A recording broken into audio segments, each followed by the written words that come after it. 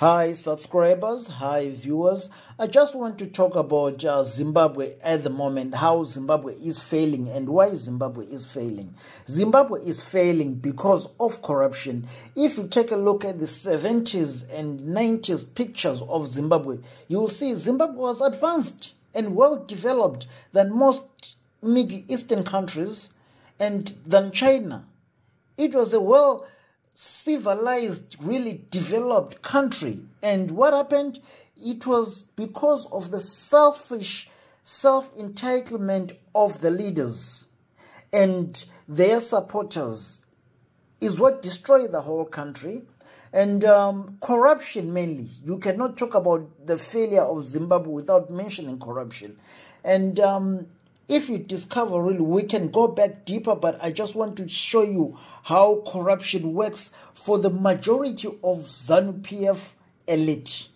What happens is, because the people in rural areas and people in the farming communities around the farms, they don't know any better. So you can teach someone that something is correct, even if it's wrong, they'll believe that it is correct. If you tell people that Zimbabwe is undeveloped, they will tell you that Zimbabwe is developed, right?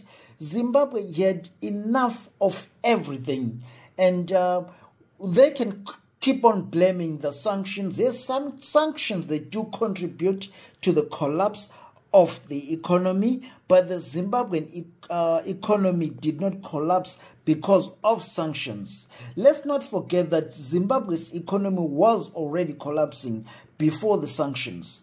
It was self-inflicted collapsing of the economy. And let's talk about the land. People would say that ZANU-PF leadership gave Africans land. They gave people's land back to them.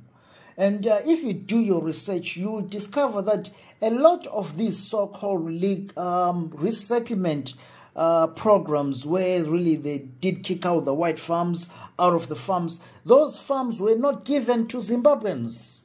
Majority of those farms were given to descendants of foreigners, mainly Zambians, Malawians, mainly Malawians. The majority was Malawi, and Mozambicans, people who traveled into Zimbabwe as economic migrants during Zimbabwe's development.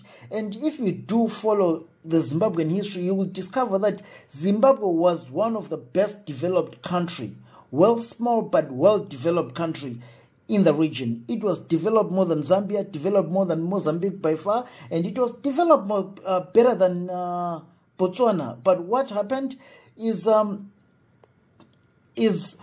lot of people migrated to Zimbabwe, except the Tswana people, and South Africans, really, they had no need to. And the Operation Dudula, it raises serious concerns, serious issues. I'm not saying that I'm a supporter of Operation